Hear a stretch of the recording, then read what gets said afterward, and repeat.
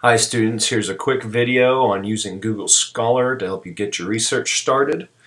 Scholar.google.com, typed it in right here. Alright, the key to this is to think about the topic you're looking for and to also search for the types of labor market outcomes that we're going to be interested in. Okay, so let's suppose we're looking for the topic of childcare.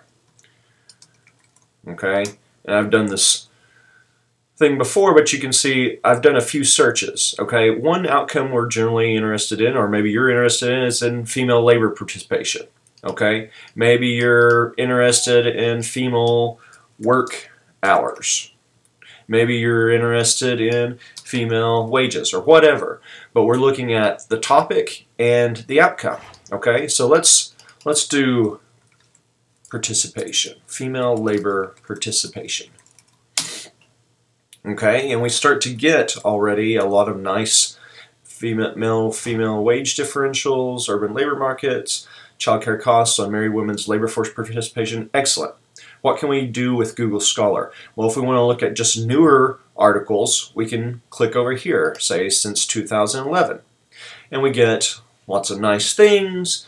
Okay, it goes on and on. We can keep searching for this. There's two things you want to look at. Over here, if it says PDF, you can click on this link, it'll take you directly to the paper, okay? If it doesn't, say we want this one, Theory and Estimation, here's a book. You can also look for all different versions, and sometimes these different versions will have a PDF as well, okay? So just if, let me go back here, if the original doesn't have a PDF that you can use, I'm trying to look for one, say right here, this tells you if you have access to the full thing or whatever. It seems we have access to all these except for books.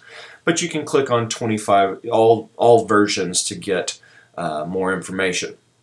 Another thing is, if you find an article that you like, let's say I want to use this top article, okay, you're going to put it in your paper, you want to cite it, right?